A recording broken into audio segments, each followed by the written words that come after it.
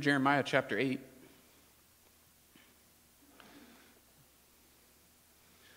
So last week,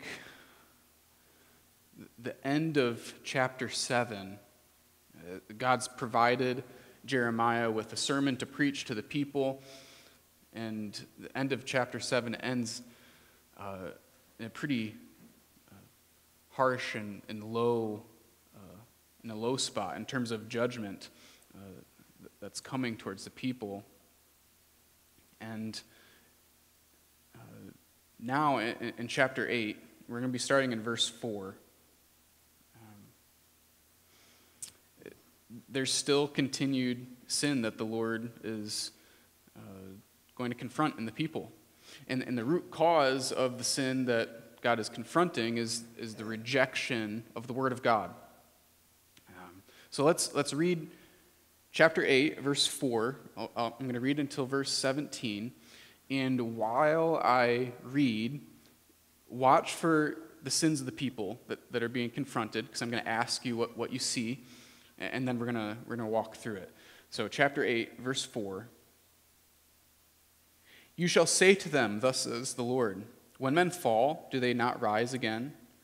If one turns away, does he not return? Why then has this people turned away in perpetual backsliding? They hold fast to deceit. They refuse to return. I've paid attention and listened, but they have not spoken rightly. No man relents of his evil, saying, what have I done? Everyone turns to his own course, like a horse plunging headlong into battle. Even the stork in the heavens knows her times, and the turtle dove, swallow, and crane keep the time of their coming. But my people know not the rules of the Lord.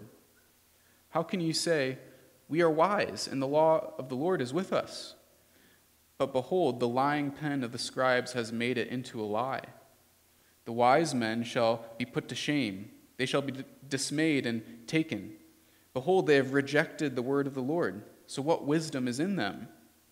Therefore, I'll give their wives to others and their fields to conquerors, because from the least to the greatest, everyone is greedy for unjust gain. From prophet to priest, everyone deals falsely. They have healed the wound of my people lightly, saying, peace, peace, when there is no peace. Were they ashamed when they committed abomination? No, they were not at all ashamed. They did not know how to blush. Therefore they shall fall among the fallen. When I punish them, they shall be overthrown, says the Lord. When I would gather them, declares the Lord, there are no grapes on the vine, no figs on the fig tree. Even the leaves are withered, and what I gave them has passed away from them. Why do we sit still?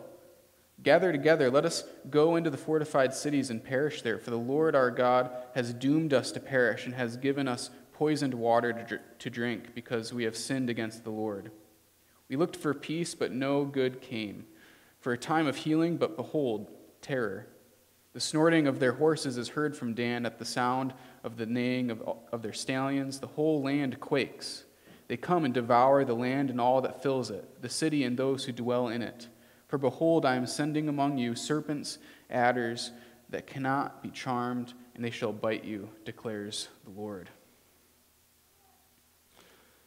All right, so what sins did you see the Lord talking about with the people as we read through that?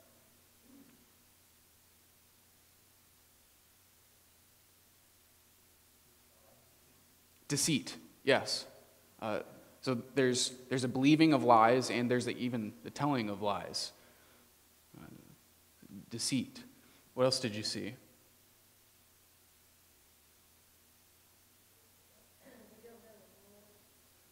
Yeah, they don't know the law of the Lord. They don't know His word. They don't repent. There's no repentance. Yeah, that's the first thing that I think we should look at. Verse 4. So this lack of repentance. You shall say to them, thus says the Lord, when men fall, do they not rise again? If one turns away, does he not return? So So what is God saying there? Have any of you ever fallen down in your life? like actually, literally, fallen down on the floor? It seems that everyone's gotten up, like you're here, right? If someone falls down and they don't get up, that means there's a serious problem, right? There's something seriously wrong if I were to walk down the steps and fall down and just not get up. There's a serious problem. The same thing with leaving home. When you leave your home, don't you usually go back to it at some point? If you don't, again, there's probably something seriously wrong happened where you're not returning home. This is where the people are at. They've fallen down and they haven't gotten up. They've, in a sense, left their home and they haven't returned. Something is seriously wrong with the people in their condition, and it's that they're not repentant. In some ways, as I read this, it made me think of the prodigal son, the story of the parable of the prodigal son, where the son decides he wants his inheritance early. So he takes his inheritance from his dad and he leaves, he squanders it. He makes a bunch of friends with his wealth and lives a lavish lifestyle. And then all of a sudden, when all of that is spent, he didn't actually make real friends. They just liked his money. He's alone. He's feeding pigs and desiring to eat the food that he's feeding to the pigs. He's fallen down. He's gone away from home. And so this is the place where the people of Israel are. But what's different about the prodigal son? What happens next with the prodigal son? He returns. He repents. And what's the response from the father? He lovingly, forgivingly brings him back into the family. And this is the defining moment of, defining characteristic of a Christian. A return to the Lord, a return to the Father who forgives. It's repentance. So if people would repent and return to the Lord, they'd be brought back into his loving arms. We just heard this last week in the sermon that God told Jeremiah to preach. Chapter 7, verse 3. Thus says the Lord of hosts, the God of Israel, amend your ways and your deeds, and I will let you dwell in this place. That's repentance. Returning to the Lord, and then finding your dwelling place with the Lord forever. This is repentance. But instead of getting up after falling down, instead of returning home after leaving, chapter 8, verse 5, why then has this people turned away in perpetual backsliding? They hold fast to deceit. They refuse to return. This is the state of the heart of the people. They are holding fast not to the word of the Lord. They're holding fast to the lies that they're believing. And they're refusing to turn back to God. And so this brings us to the second thing. They're doing what is right in their own eyes. They're doing what's right in their own eyes. Verse 6. I've paid attention and listened, but they have not spoken rightly. No man relents of his evil, saying, what have I done? Everyone turns to his own course, like a horse plunging headlong into battle. Even the stork in the heavens know her times, and the turtle dove, swallow, and crane keep the time of their coming, but my people know not the rules of the Lord. So they're not relenting of their evil. Everyone turns to his own course.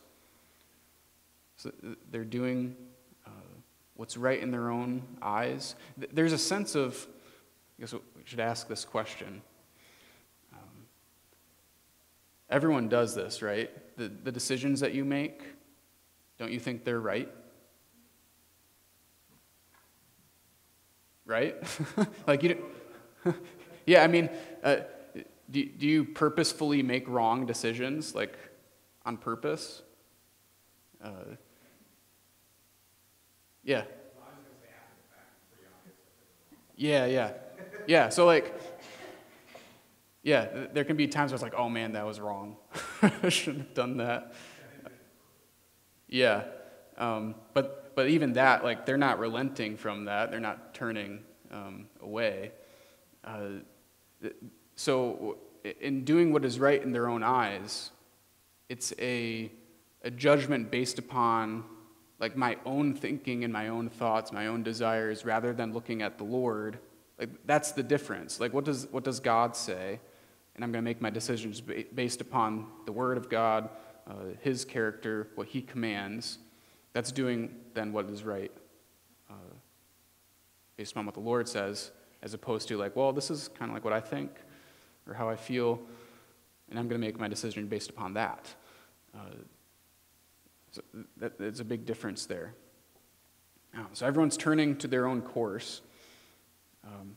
And he says, so he uses this analogy, like a horse plunging into battle. How would their decisions, like what does that even mean? Like a horse plunging into battle. What does that make you think of?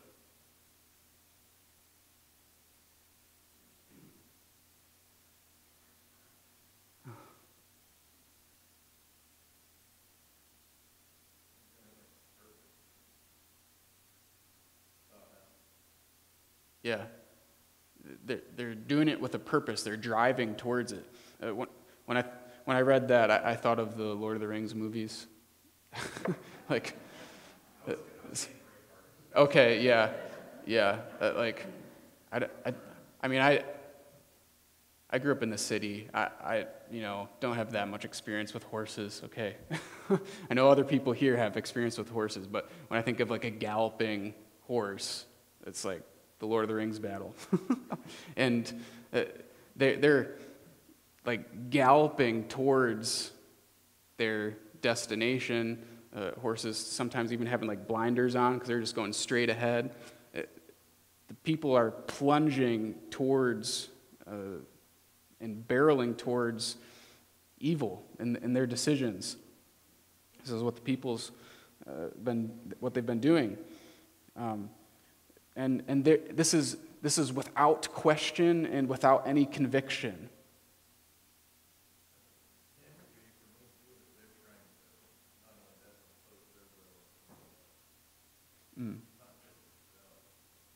Yeah.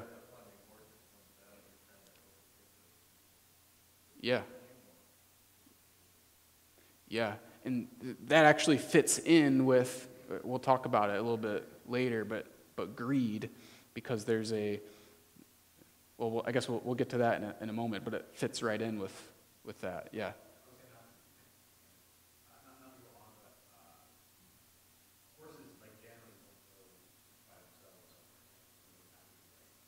Yeah. Yeah.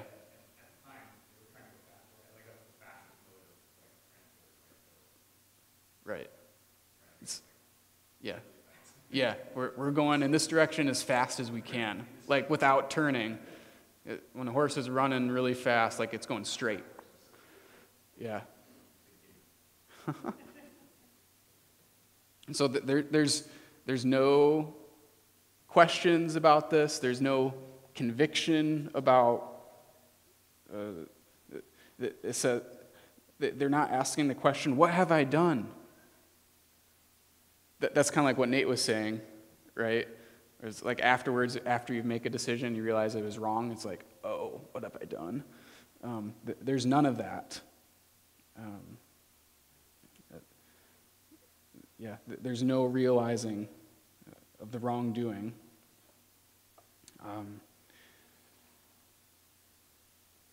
They're plunging into their sin like a horse galloping into battle. And then, so the next analogy here is interesting. So the Lord brings up birds. He talks about birds. So birds are a migratory animal, right? We see this fairly often with the geese flying south or wherever it is that they're going. They know the time of year where they need to return home. And they know where to go.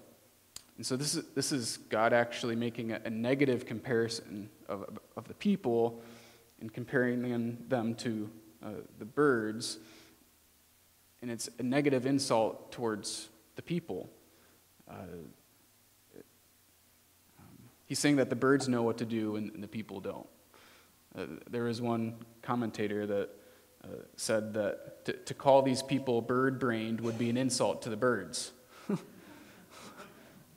Yeah, like the birds, they know where to go, they know where to return when it's time to return, and the people, they've been rebellious and are going after what they want and what they desire, not thinking about the Lord at all. And the third thing that is there, we mentioned this, they're believing lies and they're telling lies. We see this mentioned in verse 6, that the people have not spoken rightly. Right? So not speaking rightly, that is lying. And out of the overflow of the heart, the mouth speaks. So if people are not speaking rightly, that's evidence of what's in their heart. And so what is it that they're saying? Look at verse 8. How can you say, we are wise and the law of the Lord is with us? But behold, the lying pen of the scribes has made it into a lie. The wise men shall be put to shame. They shall be dismayed and taken. Behold, they have rejected the word of the Lord. So what wisdom is in them? If someone tells you about how wise they are, what do you think?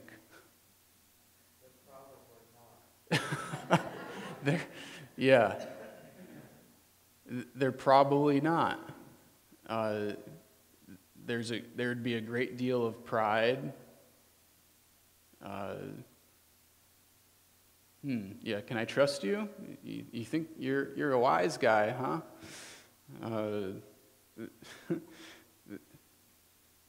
Romans 1:22, claiming to be wise, they became fools.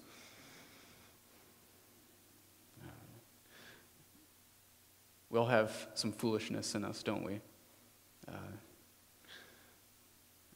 These people, they believe that they're wise, and part of the reason why that they believe they're wise is because they have the law of the Lord.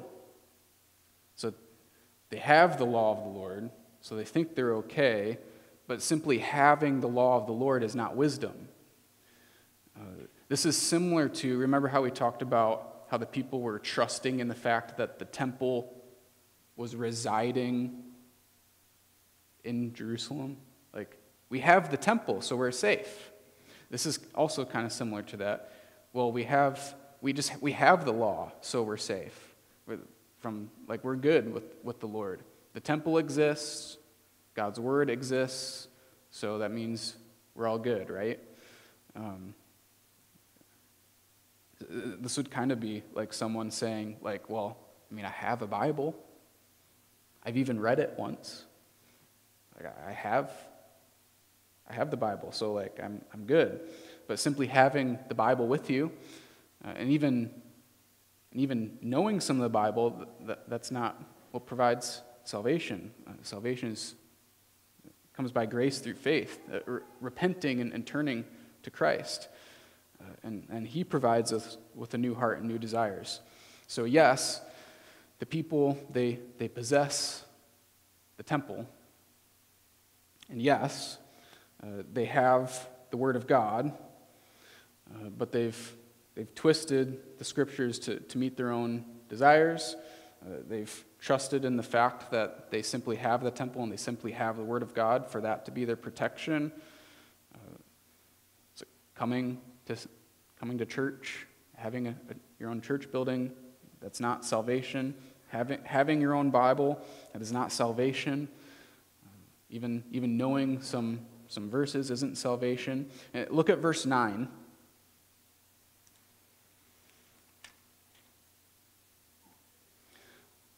The wise men shall be put to shame. They shall be dismayed and taken. Behold, they have rejected the word of the Lord, so what wisdom is in them? So how does verse 9 here describe wisdom?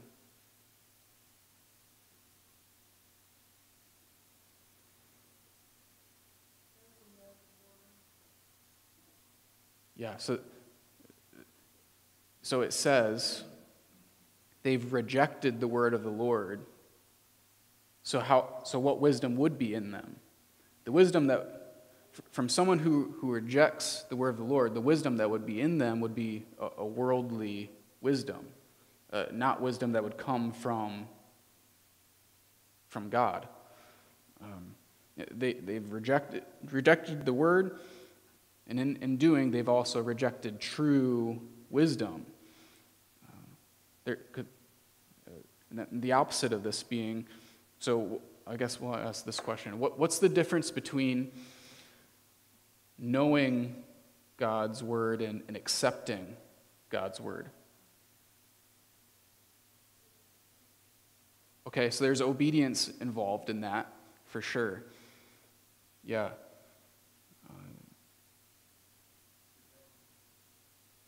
Repentance. So there's a belief that it's true with acceptance. When you accept something, you're believing that this is right. You can know something and disagree with it, right? Like there's things in life that I know about that I disagree with. But the acceptance, so they've rejected the word of God. So there's the wisdom that's in them is a wisdom of the world, but an accepting of the word of God would be to believe in it, to trust in it, to not only know the word of God, but to talk about obedience. That there's a level of like this is changing my life because it's true, belief and faith. And so accepting God's word is more than simply knowing it, taking it to heart. James talks about how even the demons believe and shudder. It's to believe and follow the word of God in faith. Yeah.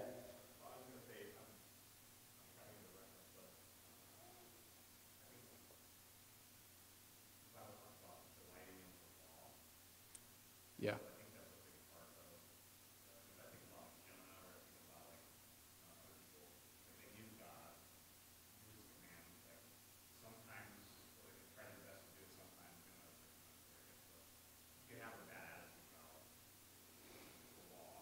Mm-hmm.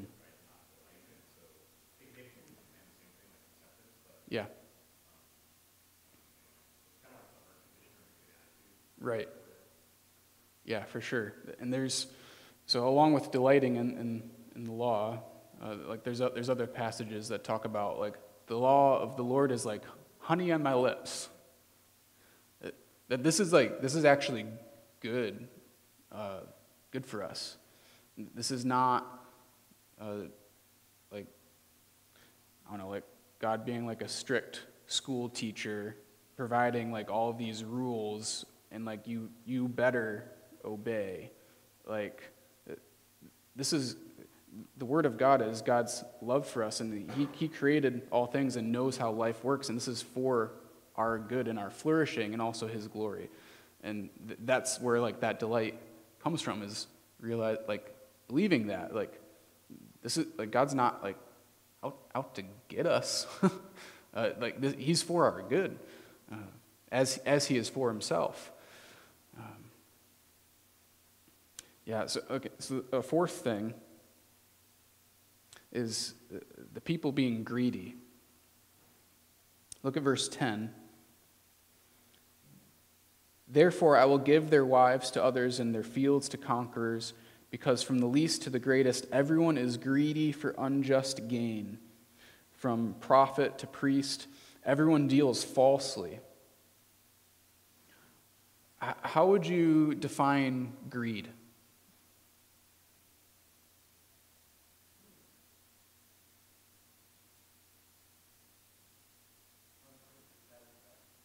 A constant dissatisfaction, okay? And like a desiring for more, right? Yeah. If you remember, so what Sean mentioned a few minutes ago in terms of the plunging headlong into battle, like a horse, like that's how the people going after their sin, and that being like an overtaking and even violent against somebody else. So it says everyone is greedy for unjust gain. That's an important description there in speaking about greed. Let's ask it this way: is gaining evil? No, it's not. We can be faithful and gain and be prosperous. But what we're seeing here is there's an unjust gain that is happening here, even from the religious leaders. So it's not wrong to build something and have a lot of gain from that. There's wisdom in being able to multiply what the Lord has given you. We see that with the parable of the talents, right? Where the master gives guys some different talents, and they go off and some of them produce more, another guy doesn't, and it wasn't evil for them to produce more from what they were given. That's not what we're talking about. We're talking about an unjust gain.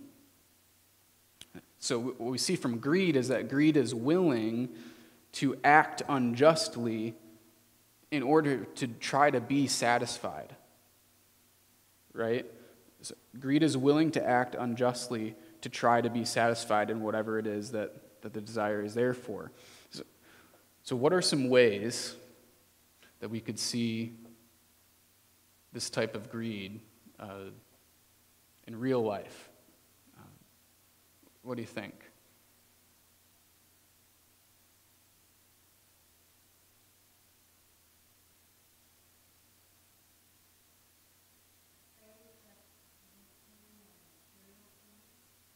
Yeah.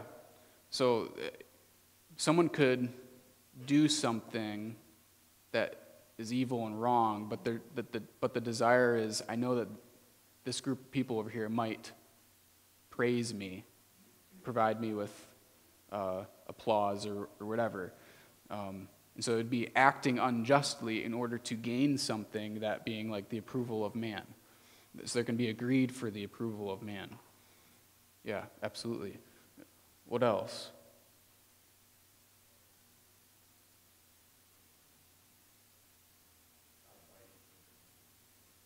Say that again? Okay. Yeah.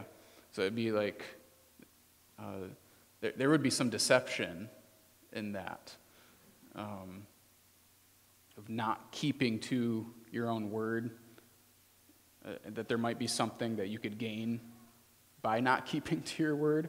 and that'd be to act unjustly to whoever he had a deal with, or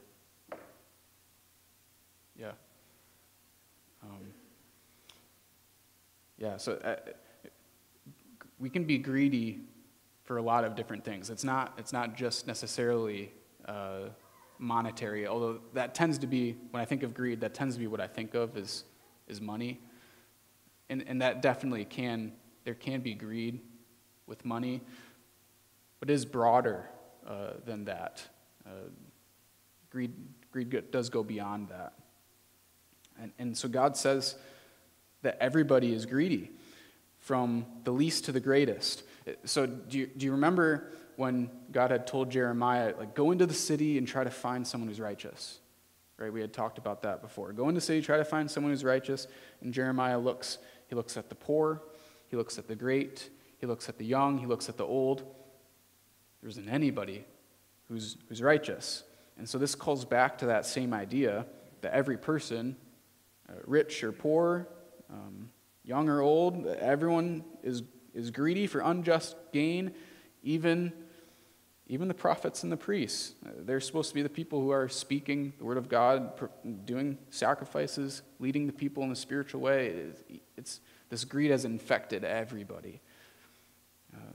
Proverbs 28:25 says, "A greedy man stirs up strife, but the one who trusts in the Lord will be enriched." Ecclesiastes 5:10 says, "He who loves money will not be satisfied with money, nor he who loves wealth with his income. This also is vanity." It's that dissatisfaction, right? That I got to have more. Hebrews 13:5, "Keep your life free from love of money and be content with what you have, for he has said, I will never leave you or forsake you." I love that the writer of Hebrews put these things together, because how often does money leave you and forsake you?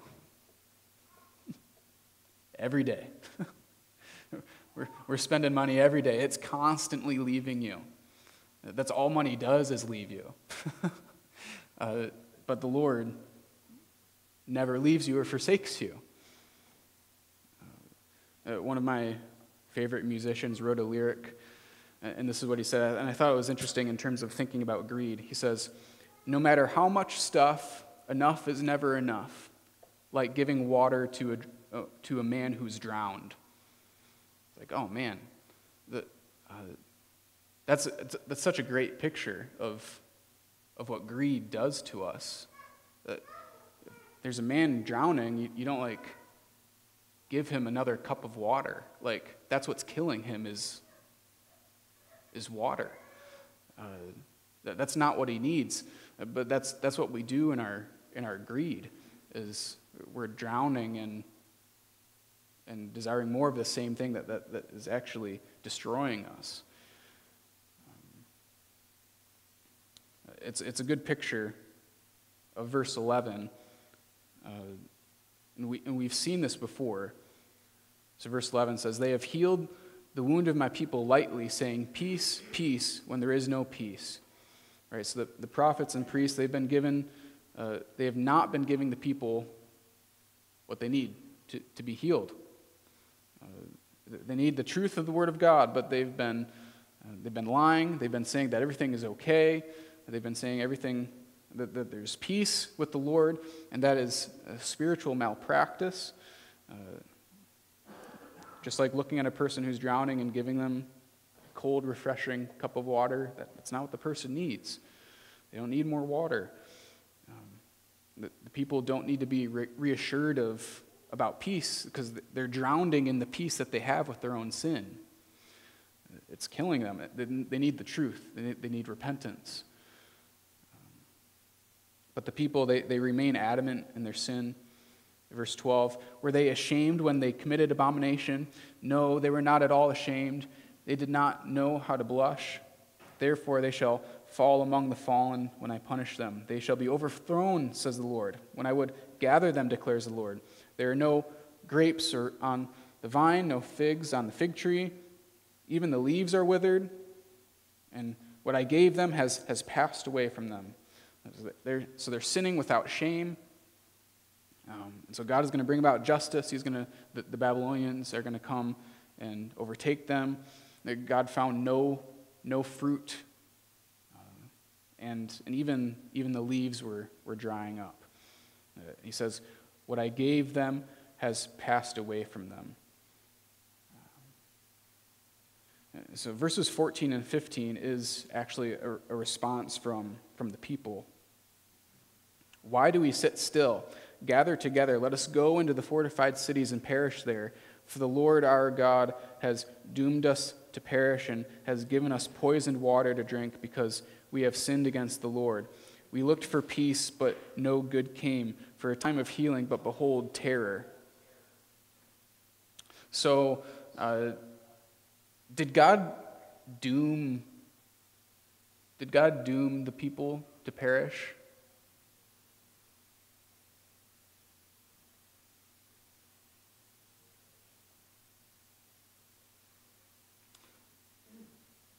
He did offer them chances to repent, didn't he? He did. We've seen this. So yes, he is providing the judgment that they deserve, but he has been slow to anger. He has been steadfast in his love. He's provided every opportunity for the people to repent, and they haven't. And so, in a sense, the people are giving lip service to God, saying that they've sinned, but they're also blaming God and saying that God has doomed them to perish. But the people have brought this doom on themselves. They're the ones responsible for their actions and their sin. They're the ones responsible for the fact that they have not turned and mended their ways and repented. They have brought their doom on themselves. And they say that they looked for peace, but the peace they looked for wasn't in the Lord, in their sin. But in their sin, as the prophets and priests proclaimed to them, that's where they were trying to find their peace, was the prophets and priests saying, oh, there's peace, but that wasn't true. It was a lie. And so the Lord speaks again in verses 16 and 17. The snorting of their horses heard from Dan, at the sound of the neighing of their stallions, the whole land quakes. They come and devour the land and all that fills it. For behold, I am sending among you serpents, adders that cannot be charmed, and they shall bite you, declares the Lord.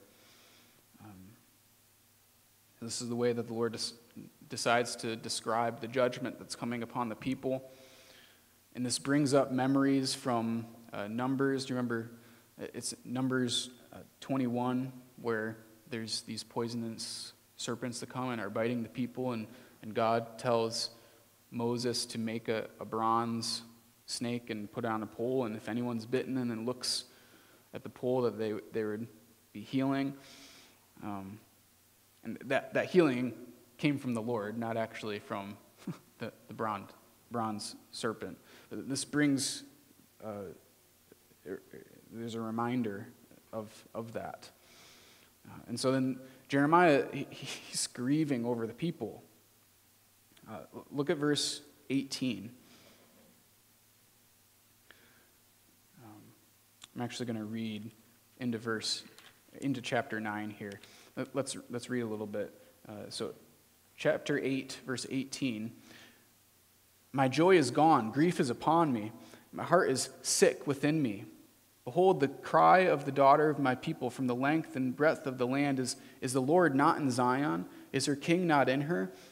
Why have they provoked me to anger with their carved images and with their foreign idols? The harvest is past, the summer is ended, and we are not saved. For the wound of the daughter of my people is my heart wounded. I mourn, and dismay has taken hold on me. Is there no balm in Gilead? Is there no physician there? Why then has the health of the daughter of my people not been restored? Oh, that my head were waters and my eyes a fountain of tears, that I might weep day and night for the slain of the daughter of my people. Oh, that I had in the desert a traveler's lodging place, that I might leave my people and go away from them, for they are all adulterers, a company of treacherous men. They bend their tongue like a bow. Falsehood and not truth has grown strong in the land, for they proceed from evil to evil, and they do not know me, declares the Lord. Let everyone beware of his neighbor and put no trust in any brother, for every brother is a deceiver, and every neighbor goes about as a slanderer. Everyone deceives his neighbor, and no one speaks the truth. They have taught their tongue to speak lies. They weary themselves committing iniquity, heaping oppression upon oppression and deceit upon deceit. They refuse to know me, declares the Lord. Therefore, thus says the Lord of hosts, behold, I will refine them and test them, for what else can I do? Because of my people. Their tongue is a deadly arrow. It speaks deceitfully. With his mouth, each speaks peace to his neighbor, but in his heart he plans an ambush for him. Shall I not punish them for these things, declares the Lord, and shall I not avenge myself on a nation such as this? I will take up weeping and wailing for the mountains, and lamentation for the pastures of the wilderness, because they are laid waste so that no one passes through, and the lowing of cattle is not heard. Both the birds of the air and the beasts have fled and are gone. I will make Jerusalem a heap of ruins, a lair of jackals, and I will make the cities of Judah a desolation without inhabitant. We see Jeremiah grieving, weeping for the people, their unfaithfulness to God. He's sick about it. And it's proper to be grieved over sin.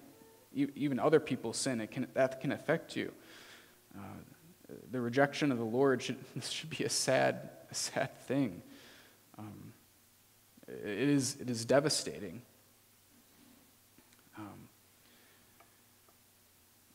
At the beginning of chapter 9, we see again Jeremiah weeping, and this is one of the verses about that he gets this nickname of being the weeping prophet. And his weeping is coming from his love for the people. He cares about them, and they've rejected the Lord. And he understands this. He speaks of even that he would have a lodge in the desert, that he could leave the people behind and go away, because he knows that they've been adulterous and treacherous people. And we see the deceit that the people have been living in. So look at chapter 9, verse 3. How does falsehood grow strong in a land?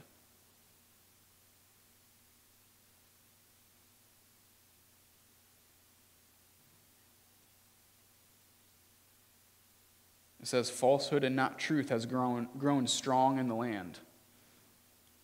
How does that happen?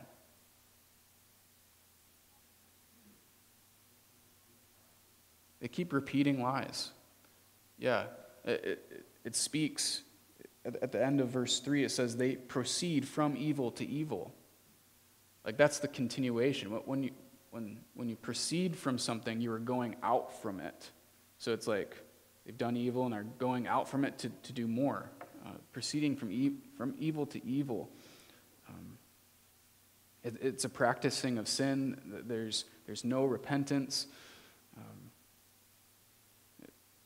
We see that in verse 5, no one speaks the truth. They have taught their tongue to speak lies. They weary themselves committing iniquity. It's that continuing of even teaching themselves to speak lies. And in that, they're being like the devil. They're conforming to his image, the deceiver.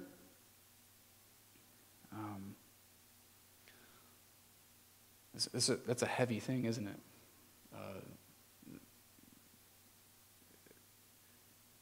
We can look at ourselves and realize that we're guilty of having done this before too. We've been guilty of speaking lies. And something I'd just like to mention, as there's a lot of sin that's being confronted, is that in sin the Israelite people and to us when we sin, we move away from, it's a rejection of the purpose that God has created us to live. And the question, what is the chief end of man? Man's chief end is to glorify God and to enjoy him forever. And it's to glorify him. When we sin, we're moving away from that purpose. And when we repent, it's a turning back to what we've been created for, the purpose that the Lord has for us. That we do have purpose. We have purpose to glorify him, to be obedient to him, and to live a flourishing life as we obey what he has commanded. And so it's important that because we talk about sin and talk about repentance, that this isn't just like a scolding of like a don't do that type of conversation. This isn't about a moralism about not doing certain things. Confrontation is sometimes necessary. Scripture does say that we're called to rebuke sometimes. But we also need to see that the call to repent and go and sin no more is a call to an abundant life of joy in the Lord, of purpose in the Lord, true satisfaction and true joy. And so God confronting the people in their sin, and God confronting us in our sin, this is God's love for us. It's for our good. It's for our joy, for our satisfaction in him, that we would fulfill the purpose that we were created for. It's God's love in this.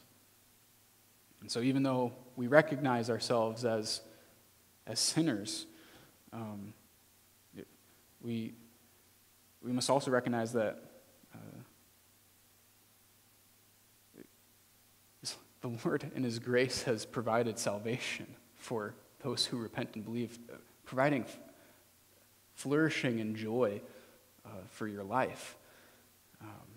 Freedom in him. We're more than conquerors in Christ. And in these passages in Jeremiah, they are hard-hitting. But even in them, we can still see the goodness of God. Look back at chapter 8, at the end of chapter 8, verse 22.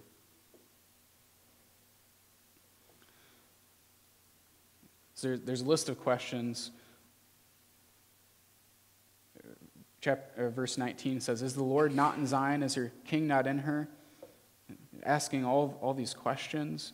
And then verse 22, "Is there no balm in Gilead? Is there no physician there?" They've provoked the Lord. The balm of Gilead, the physician that they are in desperate need of, is Jesus. He's the prophets and priests, they have healed the wound lightly by saying that there is peace when there is no peace. That's a false healing that the prophets and priests provided to the people. But Jesus provides the true healing because he is the great physician that provides healing for our hearts, healing for our souls, our life. And so in this we can have hope, even as we see our sin. We can see the love of the Lord as he's pursued after us and provided us with the physician that can cure us and provide us with health and life. So let's pray. God, we're grateful that you are good. We're grateful that you've provided to us Jesus Christ, who can provide healing for our souls that we desperately need. I ask that you would be working in our hearts and our minds, that you'd continually be in your love exposing the sin in our life, that we would, by your grace, repent and turn to you, and that we would live our lives for your honor and glory, and in so doing that we would find, even in whatever circumstances and situations we face in life, that we would still find true joy and satisfaction in you, because we have salvation. And so whatever it is that we face in life, we can have hope we can have joy in knowing that you are good and knowing what you've done. So I thank you for this morning, and pray this in your name. Amen.